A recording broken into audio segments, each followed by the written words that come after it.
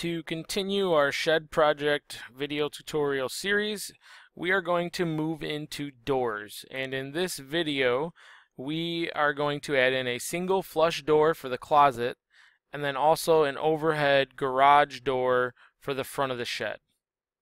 So to start, we're going to move into the architecture ribbon, and then I'm going to click on the door button.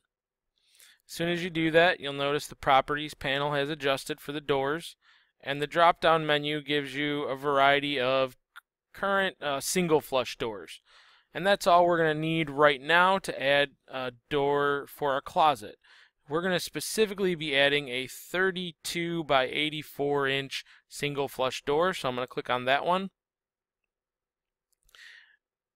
And we're going to add it on this wall right here. Now, when you just hover your mouse, you'll notice that as you move your mouse, the dimensions are automatically being adjusted for the door, so you know it's centered. So what I want to do is just make sure it's centered within those walls. So if you notice, my dimensions are now matching, so I'm going to left click to add that door. Now I'm still in the door tool and it thinks that I want to keep adding doors, so I want to get out of that, so I'm going to hit escape on the keyboard. And one more time, hit escape. And then now I need to adjust the swing of the door. So I definitely want it to be swinging out. I don't want it to swing in, so I don't need to change that, but I actually want it to swing towards the back wall. So to do that, I'm going to left click on the door and simply click these two little arrows to flip the instance, and then now the door will swing open towards the wall. And next we're going to be adding in the overhead garage door. So I'm going to hit escape so that way that thing is no longer selected. And then I am going to go back up top and click on that door button again. And this time, now when we drop this down, there's no other doors in there. So what we need to do is actually load the garage door in. So in our modify and place door ribbon, we have a load family option. So we're going to click on that.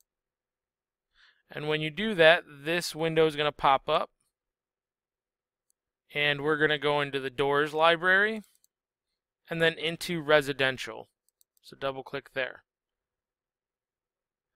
And we're going to choose the door garage flush panel. So go ahead and click on that and then click open.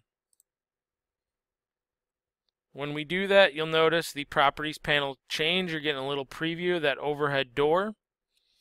And what we're going to do then is we're going to put this door on this lower wall. Now, the part that you want to pay attention to is which line you're clicking for that lower wall. If you click this inside line, you'll notice those hidden lines, those blue dashed lines, are going outward towards the outside of the garage. We don't want that because those blue lines represent where the garage door will go when it's open. So we want that to be above you inside of the shed. So we want those hidden lines going in. So I'm clicking, let me zoom out a little bit because I also want to see these dimensions. So I'm clicking the lower line and then I'm paying attention to those dimensions. I want those dimensions up top to be equal so that way I can ensure that the garage door is being centered on that wall. Once I see both of those occurring, I'm going to left click to add the garage door. And then I can hit escape to get out of the tool. And now I hit escape again.